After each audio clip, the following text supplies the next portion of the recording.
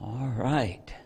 Good to see you here, and I'm looking forward to the service tonight from the Word of God and just being able to preach to you, teach to you, whatever I do these days. And I will answer that. A lot of people say, Brother Beckum, you're a Southern pastor, but you don't preach like a Southern pastor. Well, you know, it's like this. I come to help you. I don't come to perform. Amen? And a lot of preachers, they perform and they deliver a sermon, and they are great sermons. But there's no, a lot of times there's no heart there. It's just being done out of duty because it's Sunday, and what does preachers do on Sunday? They preach on Sunday. But I come to help you, and I come to hear your burdens. I'm here because every year I leave with all these burdens, and I remember you during the year, and that's the reason on Sunday morning I said, do you remember what you asked me to pray for last year? And some of you act a little surprised that I actually know what you asked me to pray for a year ago. But I take your burden serious, and that's and when I speak, I speak as I was in your living room. And I didn't know this, but I am known as the living room preacher. Brother Beckum, it's as if you just walk into our living room and just talk to us. Well, I would love a preacher to do me that way. You know, because sometimes we face things, we're down in the dumps, we facing hard times, and we come to the house of God and they just preach in general and tell you to go home. But I try not to be that way. I try to feel with you, because you know my Savior is a sympathizing Savior, and I think his preachers are to be the same way, and so I try to be that when I come, when I preach in a church, not just here, but all over the country and out of the country. I try to be that type of preacher. Well, turn with me to Matthew chapter 6 and verse 6. We started there this morning. I would like to pick up where we left off, and we talked about, now you'll find that I review almost every night, and by the end of the week you'll know what I preached on. You'll be able to tell me all the sermons. And that's something else that when I go to these Bible colleges, I teach the preachers to make sure they get what you're preaching. If they can't tell you what you preached a month from the day that you preached it, you need to check up. You need to check up, because we need to I try to make it as simple as I can. And I preach to the youngest child in the auditorium. And because if they can understand it, surely the adults can, right? And so Matthew chapter 6, let me just kind of quote the main saying of that verse.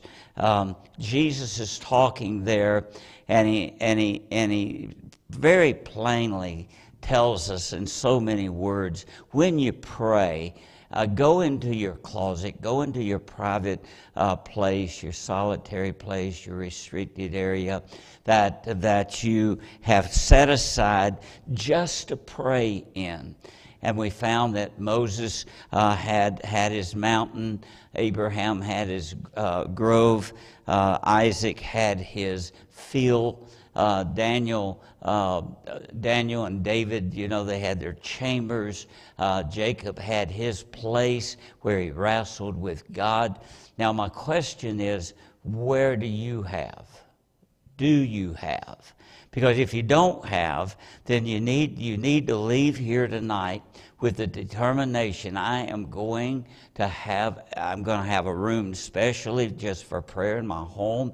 I'm going to have a place in the yard. I'm going to have a place out in the garage. But you're going to have a restricted area where you go and pray. Because some of you, in every church, people are facing besetting sins. And if you will take that besetting sin and give it to the Lord every day and all during the day, it won't be a besetting sin much longer.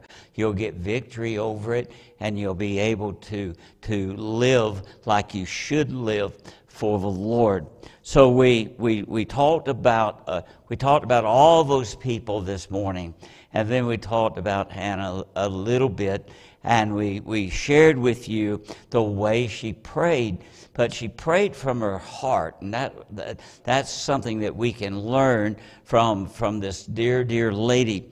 But she prayed specifically too. She wanted a man-child, and so she asked God to give her a man-child, and He did. And so those are just some nuggets that I have found that we can learn from this dear lady in the Bible that prayed to her God. And tonight I want to deal with one of the greatest or the greatest apostle that has ever lived. He wrote many books of the Bible, and his name was Saul before he got saved. And then after he got saved, like many of the people in the Bible, their names was changed. And God took Saul and gave him the name of Paul. And Paul was a great prayer warrior. We're going to look at 3 passages of Scripture that the Apostle Paul prayed. And he prayed wonderful prayers. But you know why he prayed wonderful prayers?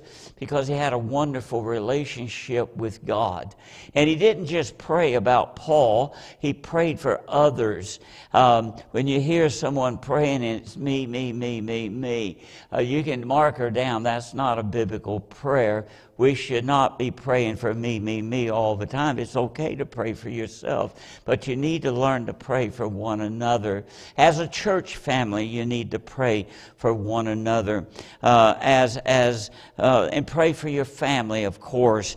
And then we need to pray for the lost. We need to pray for our missionaries. And on and on and on. We need to pray for. We don't have a king in America. The Bible said we need to pray for our kings in the book of Colossians.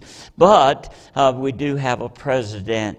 And one lady and man said to me, I don't like him, and I'm not going to pray for him. I said, go ahead then and get spanked by the Lord then, because the Bible says that you are to pray for those that are in authority.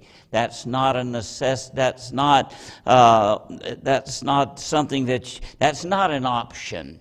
Well, Brother Beckum, what do you mean it's not an option? It's not an option. It's a biblical teaching. Colossians chapter 1 and verse 1, 2, 3, 4, and all through that chapter of chapter 3, we are to pray for those that are in authority. And I may not like him either, but I am obligated by God's word to pray for the President of the United States. Not just them, but Congress and Senate and all those people that we are to pray for. Now, go with me to the book of Acts, chapter 9 and verse 11. And I'll start there just for a few moments and give you a little history about Saul. Saul hated the Christians.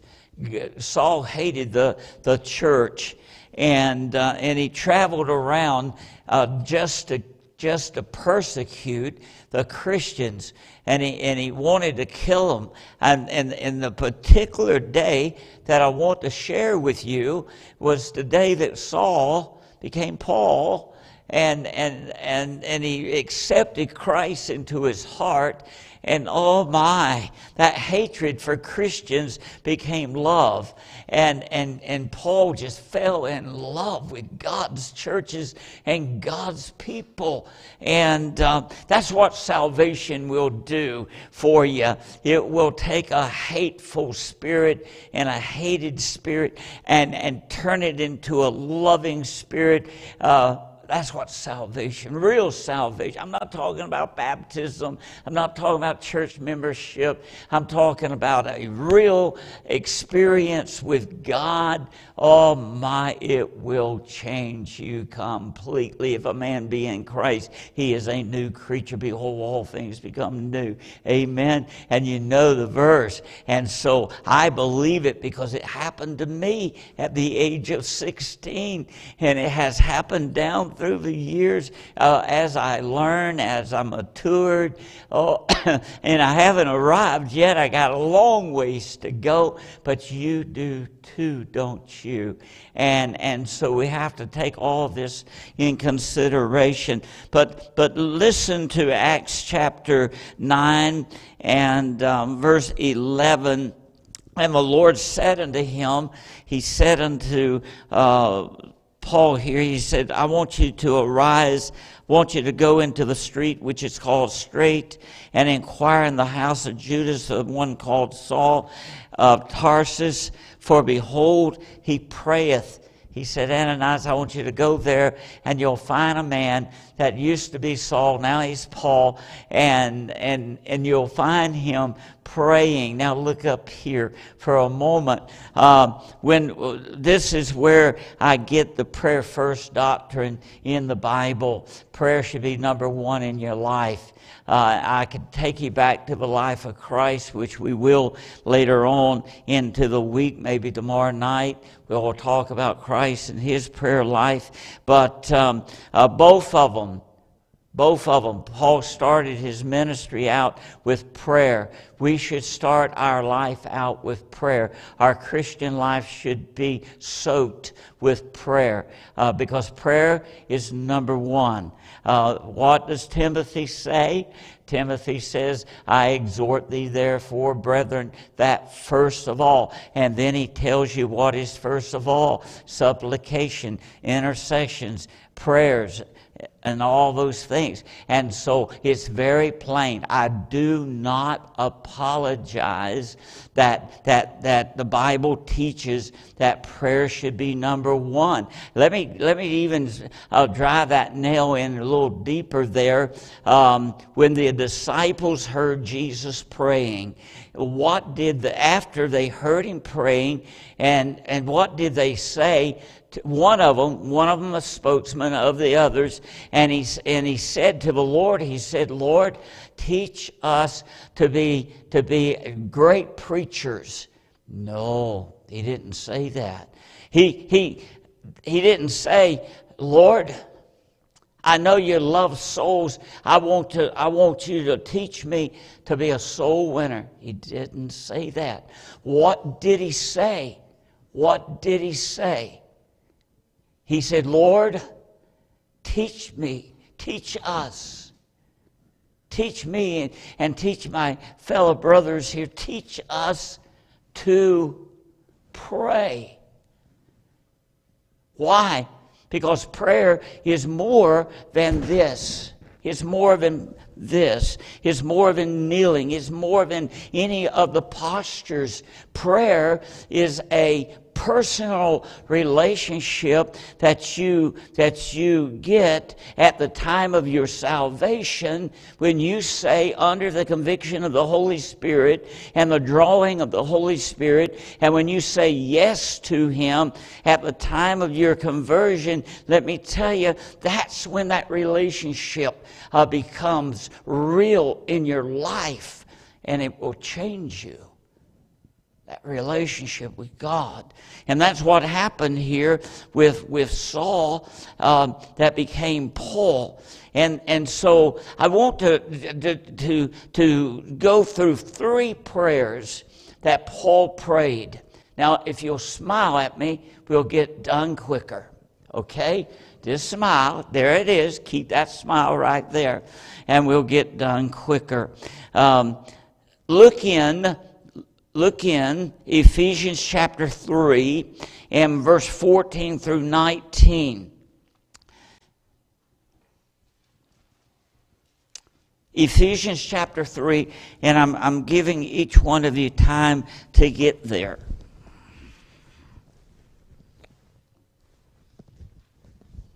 Ephesians chapter 3.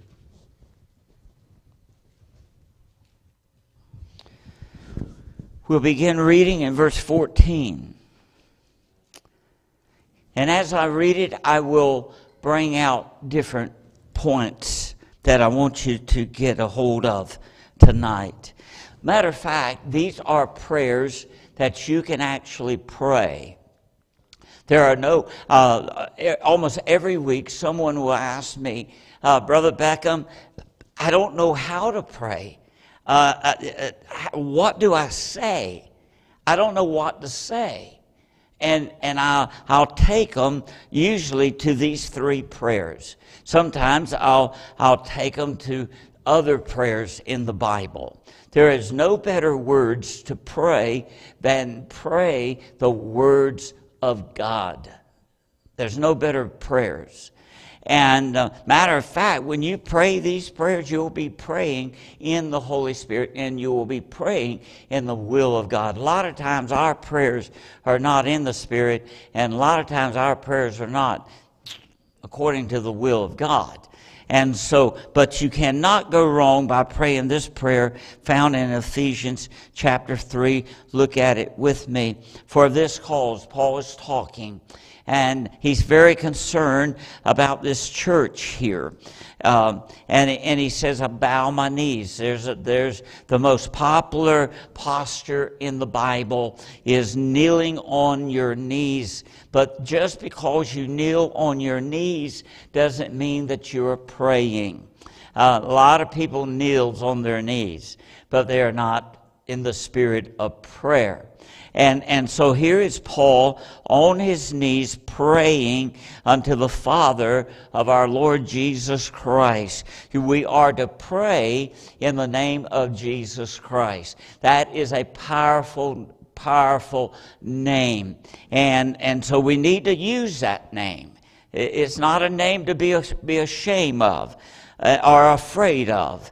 And then he goes on and he says, whom the whole family in heaven and earth is named, that he would, now listen to the prayer, that he would grant you according to the riches of his glory. Now, wow, how have you ever thought about the riches of God? How rich he is? And we have access to those riches. In the name of Jesus, we can actually claim those riches for ourselves. And not only that, but he said, look at what else we can have, to be strengthened with might by his Spirit in the inner man.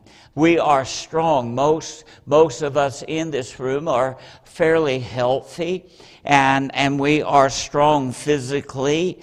But that's not what Paul is talking about here. He's not talking about physical strength.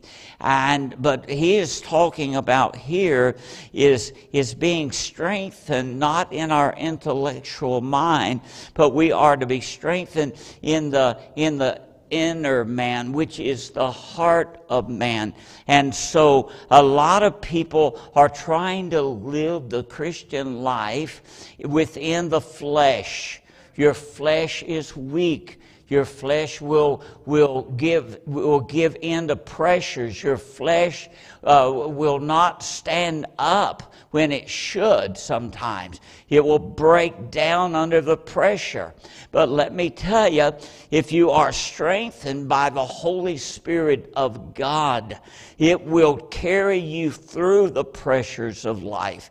It will carry you through heartaches and deaths in our family and all these things, financial woes and all that stuff. The Spirit of God will help you to stand. and stand firm.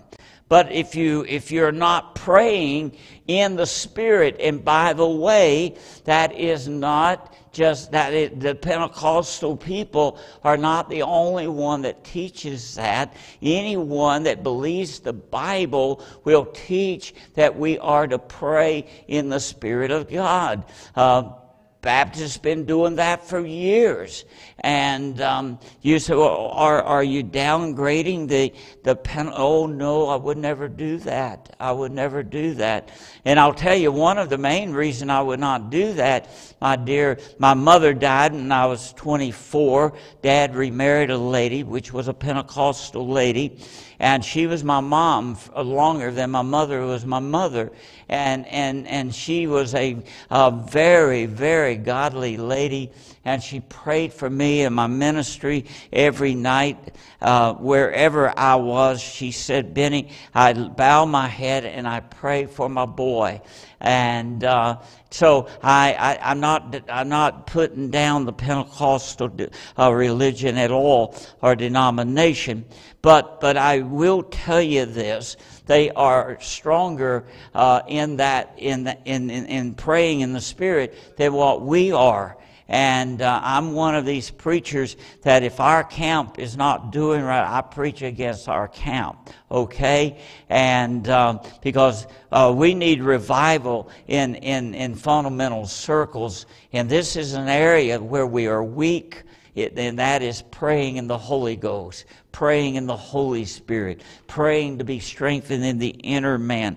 And let's go on. And then it says that Christ may dwell in your hearts by faith. Oh, my soul. Would you do me a favor tonight?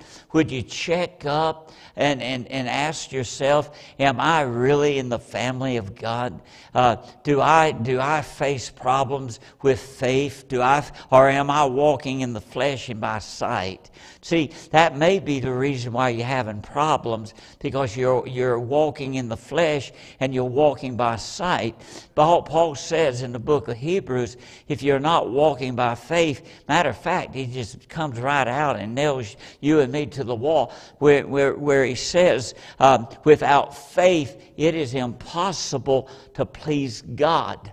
It's impossible. It's impossible. You can't do it. And so we must get that in the inner man, and then we must let it dwell in our hearts by that same faith that we are walking by.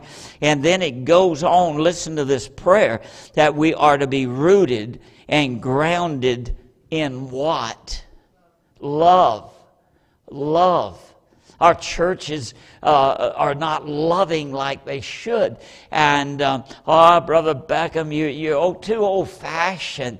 No, I'm not. I'm just biblical. And this prayer that the Apostle Paul prayed for this group of Christians, he also prayed it for you and me. This scripture is as much for us as it was for the people that Paul was talking to. You understand that? It's important. And so Paul said, I want you to be rooted, and I want you to be grounded. I want you to be tap-rooted. I want to go deep into your hearts. And then he goes on. That you may be able to comprehend with all saints. Comprehend what, Paul? I want you to comprehend, Benny. I want you to comprehend the breadth and the length and the depth and the height of the love of God. I want you to let it flood through your soul, the inner man. I want you to live for me. That's what I want. And then he said, I want you to tell the church the same thing these next 2 weeks. I want you to get them to the point of realizing and comprehending. Not just come to church these 14 days or how many days it's going to be, 11 days. Not just come to church, not just be a good church member. No. But you come to comprehend. Let it go into your mind Let it go into your soul, and you'll reap benefits from it. And then notice what else. Oh, by the way, are you comprehending this? Or is it going right over your head?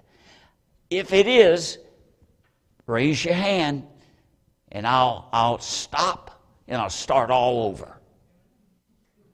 Oh, no, preacher, we're comprehending every word. Sure you are. I hope you are. I hope you are, because it's so important. And then notice what else it says in this little prayer. It says, and to know the love of Christ. We are not to love. Brother Benny should not love you as Brother Benny. I am to love you as Christ loves you. That will change everything. If I love you within the spirit of Benny Beckum, okay. But that's not what Paul's prayer is about. The prayer of Paul here, that I am to love you all with the same love that Christ loves you.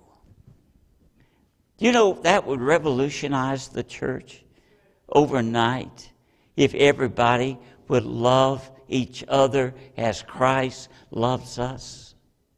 Wow. Comprehend that a little bit. Swallow that one. Digest it for a minute. You digest, and I'll drink some water.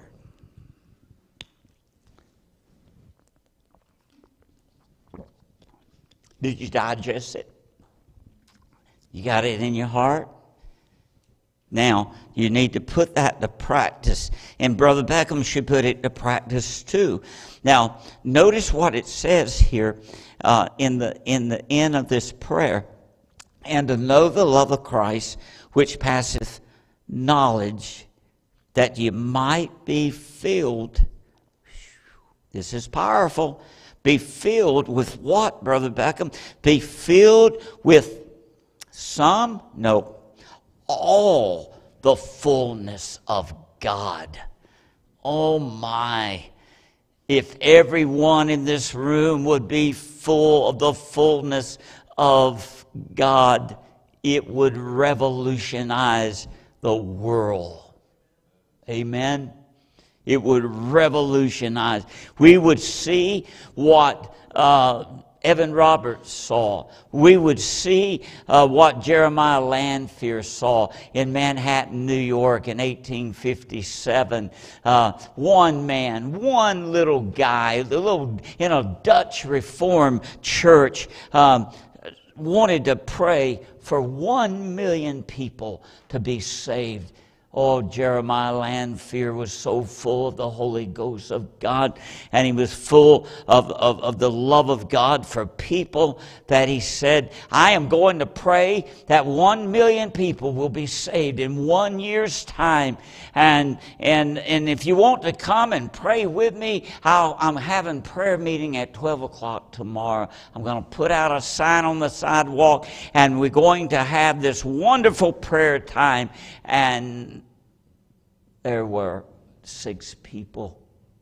Some books said 3, some 6, some 10. All I know, he had a small handful praying with him. Did it stop him? No, because he was full of the Spirit in the inner man. He had the love of Christ for lost people and for Christian people, and he was putting it was evident that he had this love, and he was loving people like Christ loved them. And he went to prayer every day, and the prayer meeting grew and grew and grew. In 6 months' time, he had 10,000 men only, praying in one location. The ladies were somewhere else, and I guess they had the children and teenagers with them, or the young men might have been with the older men, I'm not sure, but they were all praying. In 1 year's time, he went across and around the world. Around the world. And the recorder person was recording the people that was getting saved around the world. How they did that, I don't know. But at the end of 1 year, what happened? The same thing could happen today if we would just have the faith that Jeremiah Lanphier had, and the determination and the perseverance. Oh my, if God would just burden somebody's heart to do that. But we don't. What happened, Brother Beckum? How many got saved in 1 year's time? I'll tell you. Are you ready? Might surprise you, but it shouldn't. Over 1 million people recorded that they had gotten saved, and one of the greatest revivals America had ever seen. Oh, can that happen today? It could. It could happen today if we would do what Jeremiah Lanphier did. Evan Roberts was not anything special, but he was a man that loved God. He was a man that believed in God. He was a man that was full of the Spirit of God, and he just did what the book told him to do. Now, turn with me to Philippians chapter 1, another great prayer of the Apostle Paul. Can you see how this man prayed? Can I ask you, does your prayer life look like this any at all? Does it symbol these prayers of Paul? Because when we get into the prayers of Christ, oh my soul, it's going to blow you out of the water the way the Savior prayed. Oh, preacher, are we going to study the Lord's Prayer in Matthew chapter 6? No, that's not the Lord's Prayer. Jesus could never have prayed that prayer because he was a sinless, without blemish type of guy. That's the model prayer. That's the disciples' prayer. That's man's prayer. Are you listening? Check it out. Well, Brother Beckum, where is the Lord's Prayer? John 17. You have heard me say it many times. And John 17 is a little longer than the model prayer. But if you want to memorize the real Lord's Prayer, John 17. And it would be a good prayer for you to memorize. Now, Philippians chapter 1, verse 9 through 11. Would you look at that with me, please? Paul says, "And this I pray, that your love may abound yet more and more in knowledge and in all truth." Matter of fact, he said, now listen folks, I am going to pray that your love will grow, that you will mature in your love for one another. And our churches needs to learn that. We need to grow more and more in knowledge and in judgment, and we need to do what Paul is praying here. And then it says that ye may approve things that are excellent, that ye may be sincere and without offense till the day of Christ, being filled with the fruits of righteousness, which are by Jesus Christ, unto the glory and praise of God. I do not have time to deal with every one of those, but I will take what I feel is very, very, all of this is needed in our churches today for us to have real Holy Ghost revival in our midst. We're going to have to do all of these, but can I deal with just one, please? And that one is the fruit of righteousness, or the fruits of the Spirit. Oh my, people will say, the fruits? Oh no, it's only one fruit, but it's 9 clusters. And each one of them, I could preach, we could go a month. We could go for 4 weeks. Just dealing with the fruit of the Spirit. Or just one of these prayers, we could go a month or 2 or a year, just with the one in Ephesians and here in Philippians. But have you thought about this? How many of you, that cluster of fruit, those 9 clusters, which is one, how many of you can say They're all active in your life.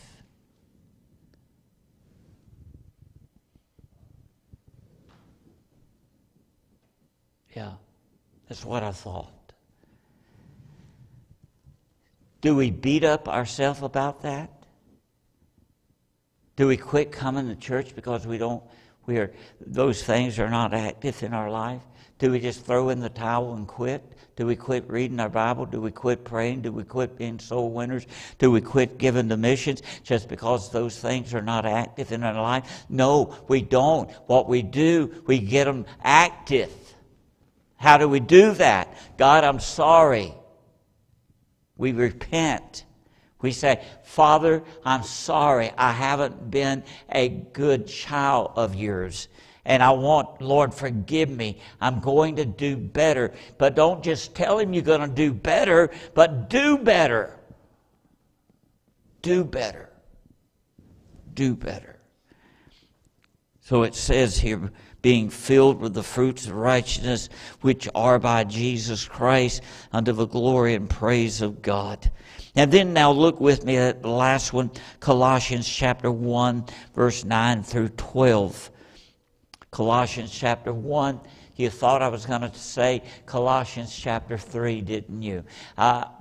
Which is one of my favorite chapters in the Bible. Even if I don't preach it in one of the meetings during a month, I will read Colossians chapter 3 at least once a week, because I need it for myself.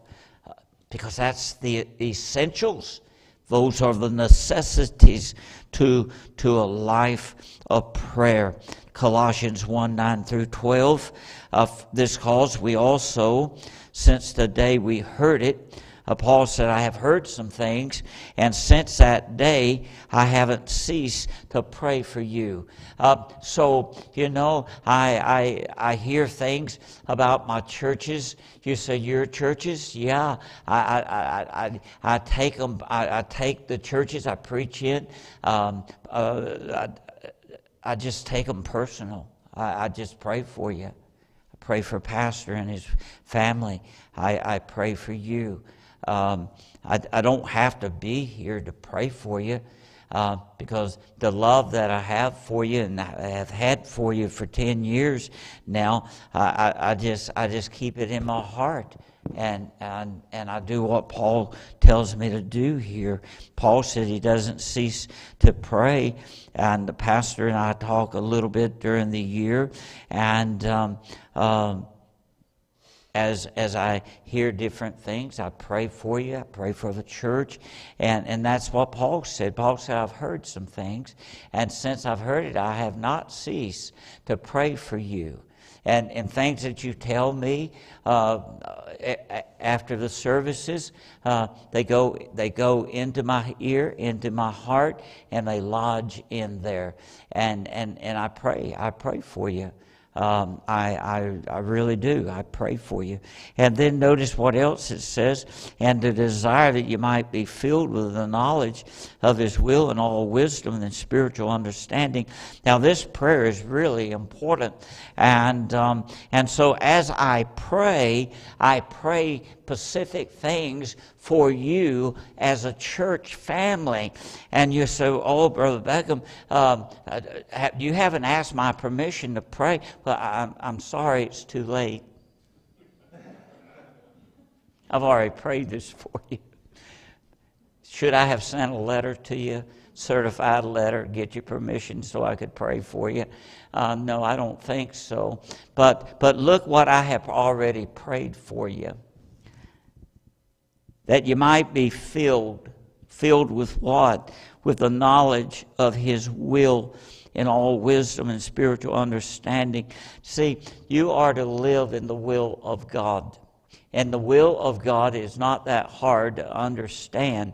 People say, I'm just seeking God's will for my life. What you talking about, seeking God's will for your life? You don't have to seek God's will. You can know God's will. It's very plain in the Bible what God's will is. Amen?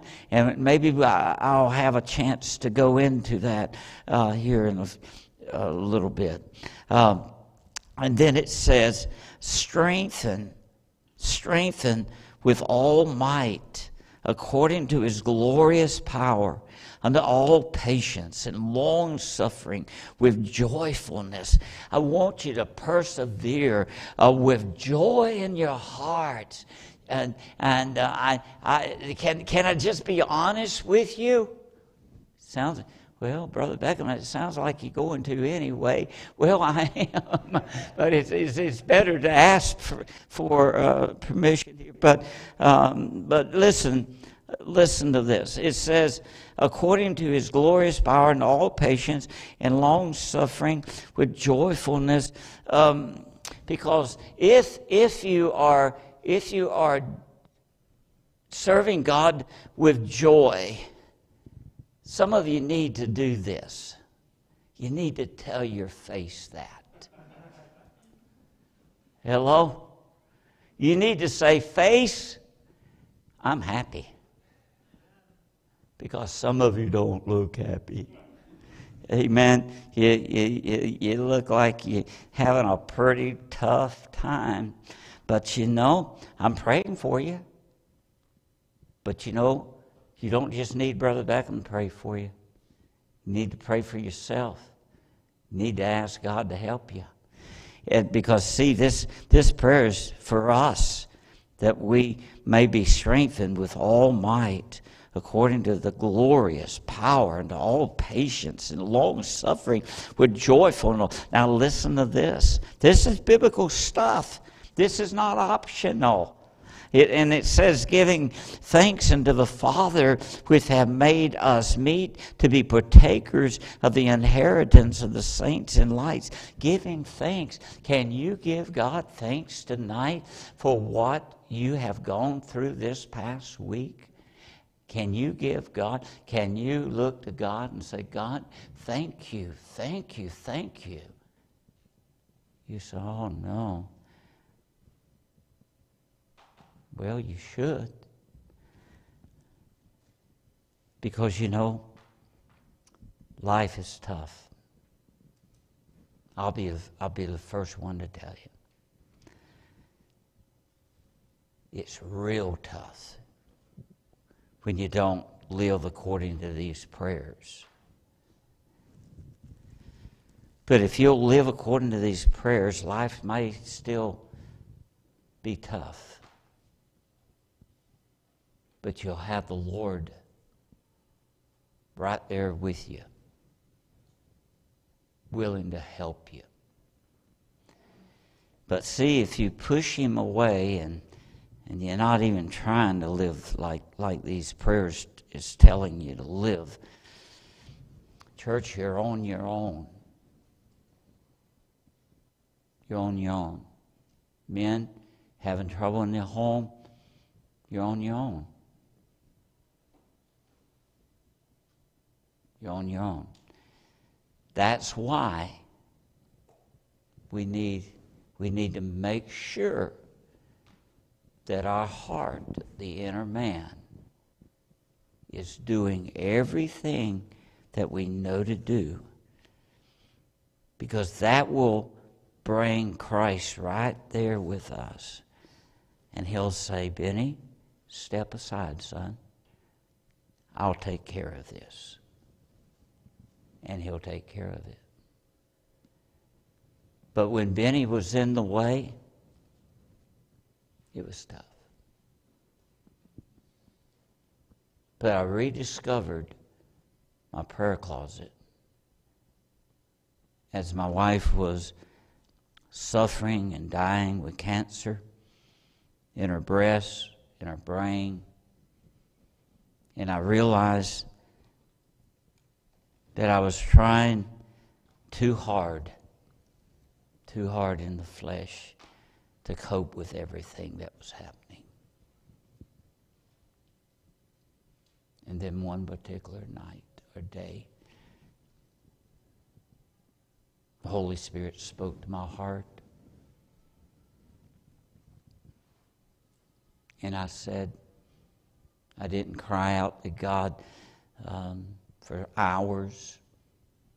I just said, God, I'm sorry. And from that particular time in my life, things began to change. And for 21 years now, we have had the greatest ministry I've ever had. I've seen hundreds and thousands of people get right with God, and meetings goes for weeks and weeks and weeks, and books has been written, magazines been written, the Bible is coming out soon. All this stuff, none of it would have been possible if I'd have continued on the road I was on 23, 24 years ago. I am so glad that I got off that road, got on the road that Christ invited me to travel on. I would have never met you. I would have never met all the other people that I have met. This is serious for Brother Beckum. And I hope that it will stay serious. When it gets to the point, if it ever does, and I hope and pray it never does, that it's not serious with me, that I don't love you as Christ loves you.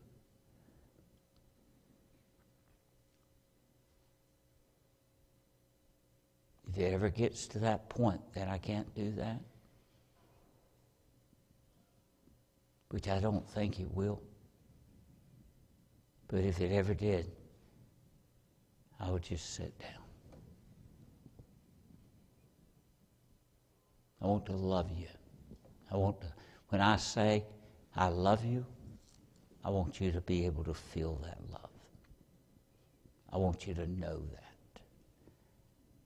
When I get to the point that I'm too busy to minister to you out in that foyer or here in the auditorium, I remember just a few years ago that there was a young lady right here, she's here tonight, that said to me, "Can I talk to you?" I might have said to her, "Can I talk to you?" And she accepted Christ that night, right here in this room. Has been baptized, been coming to church here since that time. I can tell you of the others up front. A young man prayed with him, and God is working with him, and he's working with God. If I ever get to the point that I'm too busy to do that type of thing, I'll come off the road.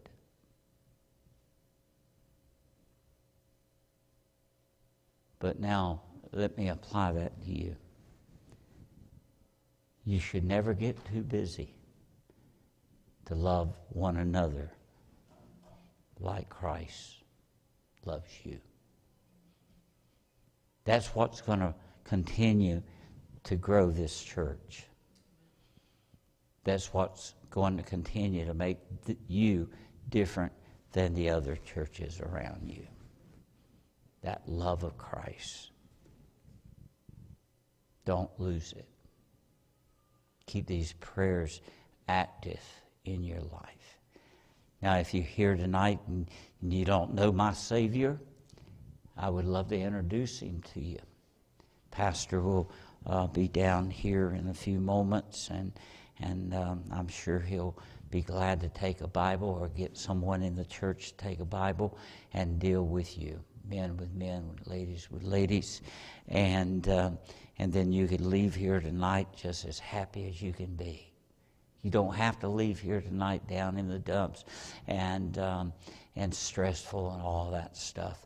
You can give it to the Lord tonight, and I hope you will. Hope you will, and then come back tomorrow night. We'll just carry it on each night as I have tonight. So let's pray. Father, I love you. I just, Lord, share in my heart for a few moments, and thank you for allowing me to do that. And Lord, I pray that if there's somebody here like that young lady years ago, Lord, I pray that they'll give their life to you, or like that young man that may be dealing with something in his life. Lord, just let them just bring it to you. I know that they'll cast it upon you. You'll take care of it. I know you will, because I have seen you do it many, many, many times down through the years. Thank you. I sure love you. In Jesus' name. Let's stand as Julia plays a little bit for us. Now the altars are full. The altars